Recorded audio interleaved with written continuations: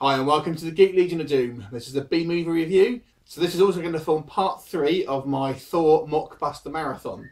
So this one's actually made in 2008, so it's actually the earliest of the 4 Thor-related films that I'm going to be reviewing. And this one was actually originally not made anything to do with Thor. This one's actually just called a Viking Saga, and that was its title.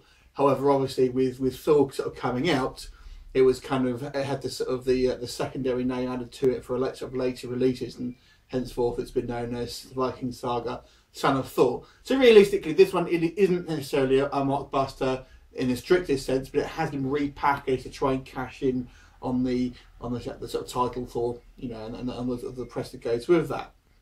Now, I'll be honest with you, I thought Thunderstorm, the original film I reviewed in this series, was bad, but my God, this one beats even that.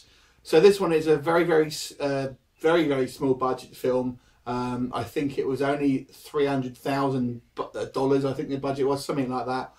And the one advantage I would say, this is the only thing I would say that is going to be sort of good about this film. It was filmed actually on location in Denmark, so it does have some sort of genuine sort of Nordic filming locations, but that is it. The plot is very simple. It's a tale of a young boy gets attacked. His village is attacked when he's young, and his father sends him away to live with his uncle before he's killed, basically. And when he sort of grows up to a man, he basically wants to sort of, he ends up finding the people responsible for the sort of the ransacking of his village, and obviously, you know, has a big fight and gets revenge.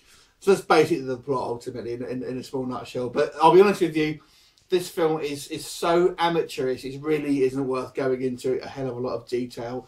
Now, the actors were pretty much all Nordic, and it has been redubbed just to obviously, so Western audiences can actually understand what's going on. I've got a feeling they may have been speaking English, because it does kind of match up roughly with the lip movements, but obviously their accents were so thick, I get the impression that it possibly was overdubbed. I'm not 100% sure that it could have even been, you know, it could have even been speaking native tongue. I'm not really 100% sure, but it looked to me like they were trying to speak English and it had been redubbed. The director was American, so I think probably that chance of that was the case.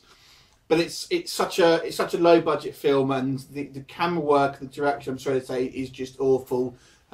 It uses way too much slow-mo. And when I say slow-mo, I mean, are we talking so slow? It looks like the DVD is frozen with it, kind of so jerky and slow.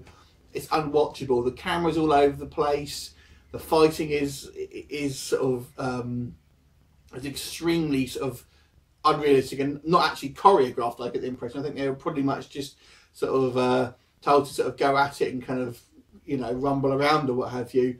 The acting is you know, it's amateurish. There's nothing. I don't have anything really, unfortunately, positive to say about this film.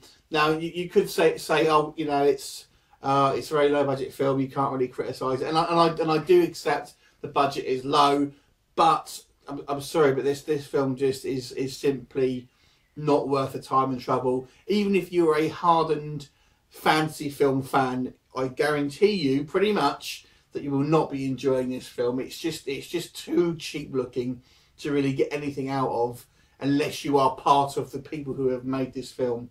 At least I say the Thunderstorm film maybe has some sort of imagination to it, and they may be trying to do something a little bit more that was beyond their means ultimately, but it's ultimately a bit more original.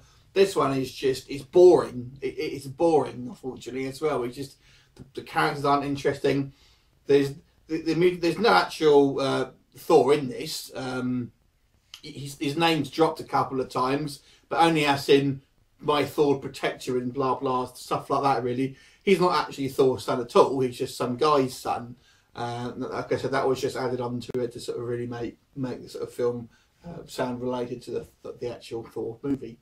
Anyway, so this one is going to be a measly 1 out of 10. So at the 3 Thor-related films that I've seen that aren't actual Thor, this one is the worst. And only one more to go for my mockbuster marathon. So anyway, have you seen it? What do you think of it compared to the rest of them? And do you agree with my rating, my harsh rating? Leave me a comment. I look forward to you next time. Bye for now.